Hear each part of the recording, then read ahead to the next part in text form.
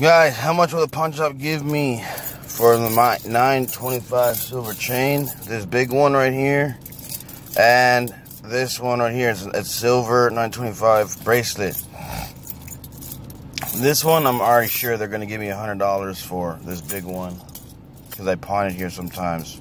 This one, probably 20 bucks. So we'll see right now.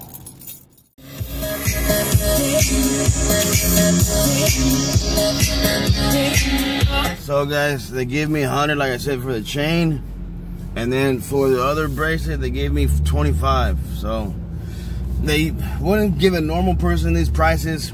Some pawn shops are cheaper than others, and it also depends on the person at the pawn shop. Different people at the pawn shop will give you different prices. I've been using pawn shops since I was 18 years old. I have quite a bit of experience using pawn shops. I don't let none of them fools intimidate me.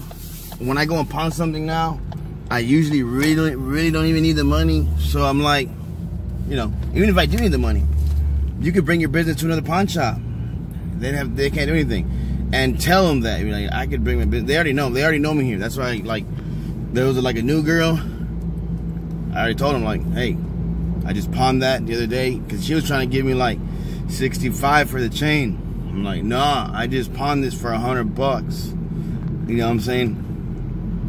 But if they make me really mad, I'll just be like, you know, I'll just go somewhere else. You know what I'm saying? And I'll bring my business somewhere else. But yeah, so I got the money. You know what I'm saying? It's all good. It's all gravy.